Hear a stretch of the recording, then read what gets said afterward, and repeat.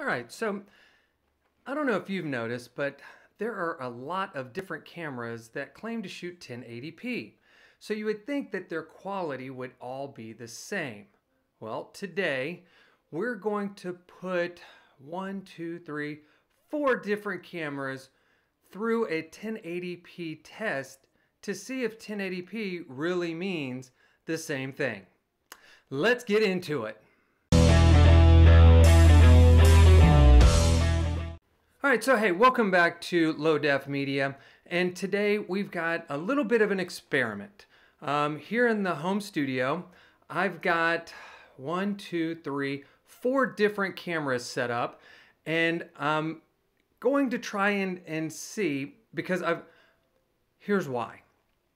I'm going to try and test to see if 1080p really means the same thing across all 4 cameras, because I would contend that just because it says 1080p doesn't mean you're going to get the same kind of video quality. There are a lot of different cameras on the market that say, hey, we shoot in 1080p, 30 frames a second. And so you would think that they would all look the same. But let's find out if that is the case. Let's talk about which cameras that I have selected for today's test. First up, we've got the Canon DSLR. It's my T7i Rebel, shooting 1080, 30 frames a second. I've got the kit lens on it, which is, I believe, let me look at the thing, 18 to 55. I don't have it zoomed in at all, so it's probably at 18 millimeters. Then over here, we've got the Deptech 1080p webcam. Again, shooting 30 frames a second. And so this should look just like my Canon. What else do we have? Over here, we've got my Sony point and shoot. This is the DSC HX80, again, shooting 1080p, 30 frames a second. Now, one thing I'm sure you're gonna notice between these first 3 cameras is that you're gonna see a little bit difference in color, in clarity, white balance, because they all have a different lens.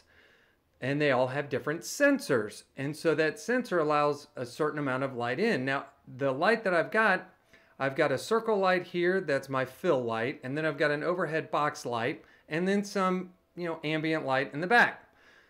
Back to the DSLR. So, what's that 4th camera, you ask? Well, this one is gonna be kind of like, I don't wanna say spoiler, but it's gonna be kind of like, I don't want to say placebo either. This is the wild card. That's a great word to use, wild card. This is one that I threw in, and I want you to tell me what you think. Does this image look radically different than everybody else? Because it is quite a different camera. Plus, I've also kind of tweaked the settings a little bit to see if you can tell the difference between this camera and the other 3 cameras. So, have you figured it out yet? Okay, I will go ahead and tell you what it is.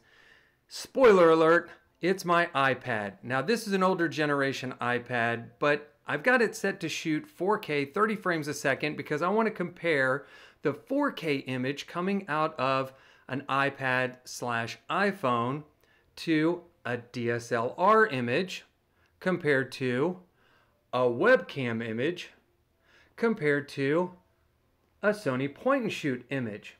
So, you tell me, does 1080p look the same across the board, or are there differences?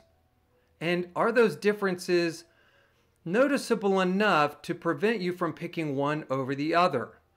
I would contend that 1080p is probably going to look the same across the board. Now, I haven't looked at the video yet, I haven't done any editing, so I don't know. But I'm going to say they look probably very similar. You're going to see some nuances, some differences, one between the other, but I think this is the key factor between all 4. Usability and convenience. The Sony point and shoot, that's going to be very convenient. Put that in your pocket. The webcam sits on your desk. That's great if you want to do a talking head streaming kind of video, but obviously you can't take it with you, so that's more of an office setup. Now, the DSLR is probably going to be the best image out of the 4 just because of the lens and the sensor, but it is bigger, and so sometimes it's just not convenient to use. What about that iPad? I know you've seen the parents, they're up there holding an iPad at some event and it looks ridiculous. But in a pinch, it probably has a very great image and decent audio. But again, it's not convenient unless it's the only thing you have available, and then again, it's a usable image. So, you decide what's best for you, but for now, thanks again for taking time to check out Low Def Media, and if you like this kind of content, hey, become a subscriber, and if you like this video, do me a favor, hit the thumbs up. So until the next time, we'll see you then.